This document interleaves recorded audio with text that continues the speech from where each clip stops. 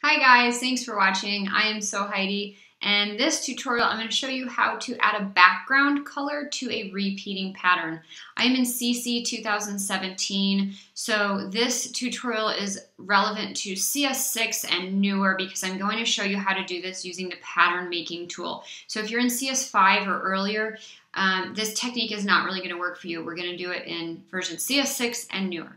Okay, so we're going to just create a really simple pattern to get started. And I'm just going to use my ellipse tool. I'm going to draw one circle. I'm going to come up to Object, Pattern, Make. It's going to make the pattern out of that circle. The first thing I'm going to do is I'm going to use my pattern tile tool here. I'm going to change the repeat size. Okay. And while we're in here, I'm going to draw a couple more circles. So I'll come back over here, I'll grab my ellipse tool again, and I'm just going to draw a couple more circles, right? So we're just drawing a simple polka dot.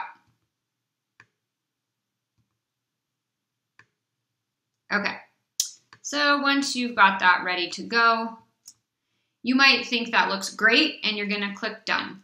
So I choose Done, and now what happens is if you, I guess we can put our pattern in a circle, fill that with a pattern, and then we'll fill that circle with a color, and I will choose Object, Arrange, Send to Back.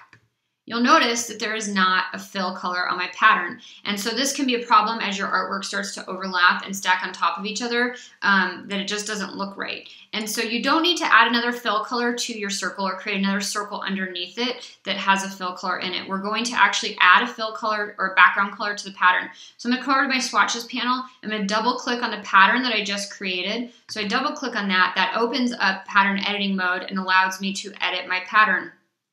So I'm going to grab my rectangle tool, and I'm just going to click and drag to draw a rectangle that is a little bit larger than the actual pattern tile itself.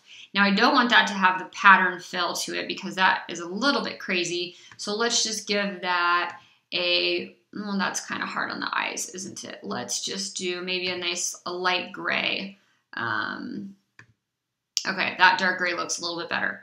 So once I've drawn that, I'm going to come up to Object, Arrange, Send to Back. And I send that to the back. And you'll notice that some of my pattern pieces are getting cropped off. Some of my circles are getting cropped.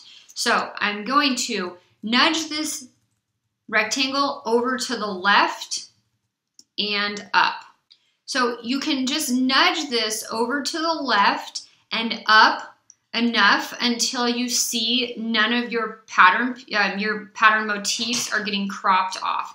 And I know it seems really weird. Conceptually, it's just sort of the way that the pattern tiles get seamed up with the motifs that are sort of bumping off of the edge. So again, over to the left and up. And depending on where your motifs are placed within the pattern, you might need to do this quite extreme. You might need to like really push it up into the upper left corner.